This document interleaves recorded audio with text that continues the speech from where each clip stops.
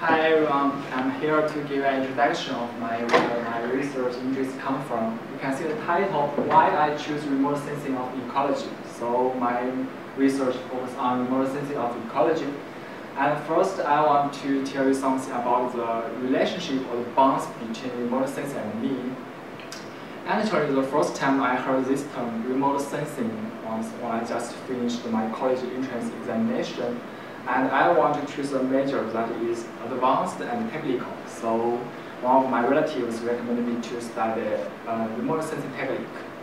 Then I entered the School of Remote Sensing and Information Engineering of Wuhan University.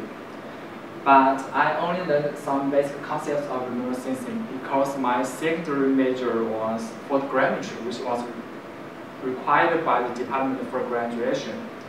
But it's hard to believe that my secondary major was selected by random, which means if the department has 90 students, 30 students are selected to study GIS, and 30 are selected to study remote sensing, and the rest have to study photogrammetry. So I was selected to study photogrammetry.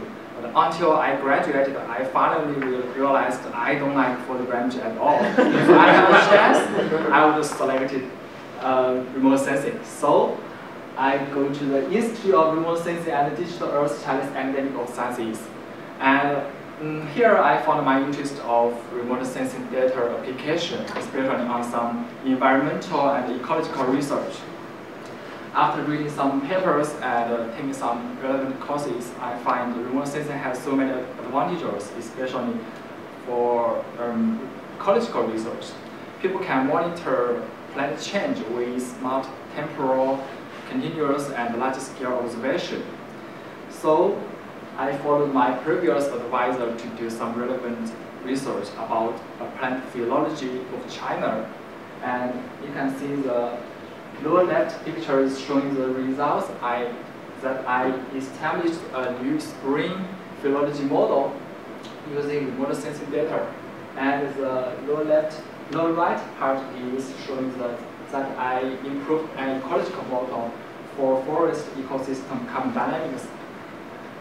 And now I'm here, and I'm so glad I learned some skills and backgrounds for remote sensing of ecology.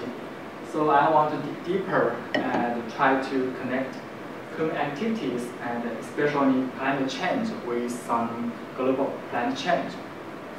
And everyone has noticed the fire in Australia. I hope the people and the animals there can get through this disaster. And I also read about the carbon dioxide from this fire, which may lead to some potential damage for future climate, and especially the global carbon dynamics.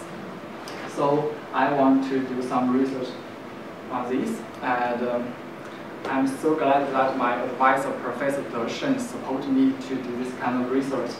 He said I can do whatever I want, and so that's my story. Thank you.